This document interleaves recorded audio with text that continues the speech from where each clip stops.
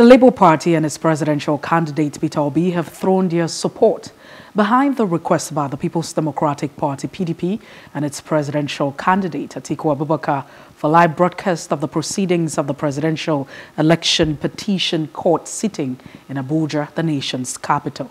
Counsel to the Labour Party's presidential candidate, Dr. Levi Uzoku SAN, made this known today, Wednesday, while speaking to newsmen after the court adjourned a pre-hearing session in their petition challenging the election of the presidential candidate of the All Progressive Congress APC, Ahmed Tinubu.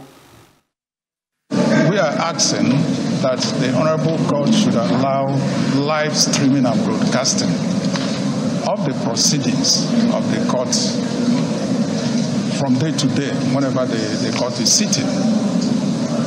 Because it was something introduced by the colonial masters, but they have moved on, and we are still in the ancient age.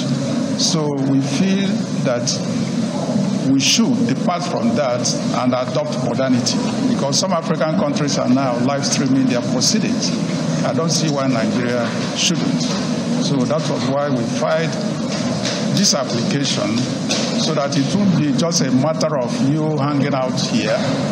You can come in if the court allows it, if the court grants it. I think some of you, as much as the court can accommodate, will come in with your cameras and be filming the proceedings in real time.